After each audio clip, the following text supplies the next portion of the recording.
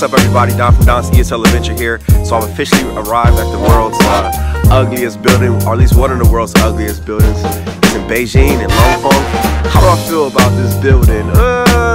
You know what? I actually think it is quite ugly, but I do find it actually pretty cool and like creative and pretty interesting. It's different from the norm. I think it's cool. I think it's cool to see something like this, and to you know, I wish they would have more statues like this in America. Now this is dirty. It is dirty and looks kind of raggedy. Definitely needs a cleaning for sure, like a new paint job and all the other stuff. But I didn't know that it would be housed inside like a large community center, a large like housing neighborhood. I didn't know that. I thought it was on a commercial street.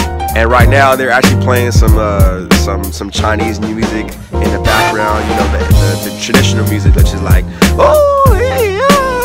I don't know if that sounds right, but I also did find out that you cannot actually book a room inside the hotel. When I got there, the receptionist said that it was reserved only for people, for companies who booked the hotel, I guess for their employees or whatever, just to have a good time and stay there. But normal people can't go. And so I specifically asked, does that mean foreigners? Like foreigners can't stay there? And she said no, not just foreigners, just like normal people in general. So that sucked. I would have stayed there, crashed there for the night. So yeah, that's my take on visiting one of the world's ugliest buildings right here behind me, the Emperor Hotel. It is a cool sight to see. Just too bad I couldn't stay there. All right, Don's ESL Adventure checking out.